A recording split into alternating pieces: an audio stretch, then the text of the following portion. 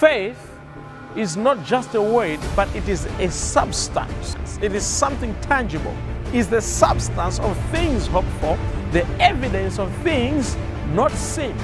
God cannot be pleased without faith. So we must believe that He is alive, He is there. God cannot be pleased if you don't have faith. The Bible says, he who comes to God must first believe that God is and that He is the rewarder of those who diligently seek Him. You must believe that God is and is able to give to you what you're looking for. He is able to provide for you.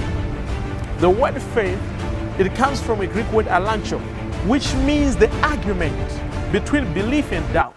It is a fight, it is a contention.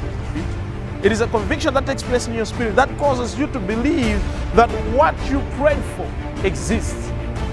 The Bible says, whatsoever you ask. So it means there is no limitation but whatsoever. It doesn't matter how big it is, how huge it is, because He is the God who is able to do exceedingly abundantly above how you may ask or think.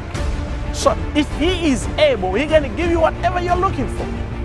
I want you to understand, the Bible says whatsoever you ask for, when you pray, believe that you have received it, and it shall be yours. So there are kinds of faith, there are all types of faith.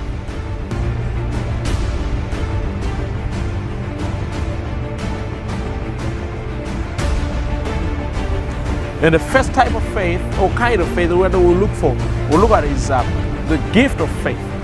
The Bible talks about the gift of faith.